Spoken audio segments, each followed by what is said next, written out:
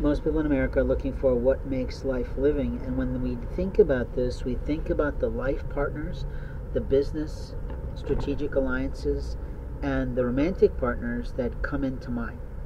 You see, a lot of people actually combine those, and they find themselves becoming friends with a business friend. In other words, a business colleague, a person that you meet through professional networks, and then over the course of time you produce a friendship. And you talk about all sorts of things that are part of life balance: faith, family, fitness, finances, philanthropy, whatnot. And then over the course of time you might talk about intimate things that draws the line or eradicates the line, depending on your point of view, about where that relationship might go and how it might be for you.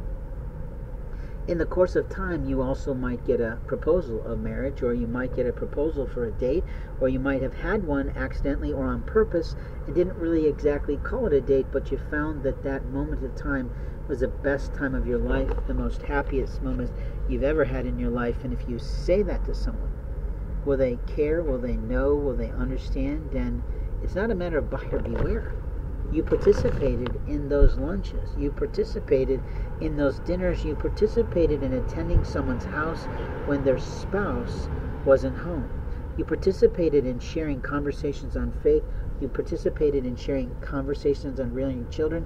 You participated on legacy or life legacy things, and you participated once or twice, without intent, perhaps, on something to do with medical rights, which meant that the stage was being set for something a little bit more romantic, a little bit more intentional, a little bit more opportunistic, but not until all the parties were fully aware. And when you say those sort of things, it usually means something marvelous can occur, because probably you're being led by the Lord to do things, but at the same time, you have to scope around that relationship and go, okay, if I do this, what will happen over here? And what happens over here can impact this. And openly, at this exact second, it may not be a fit.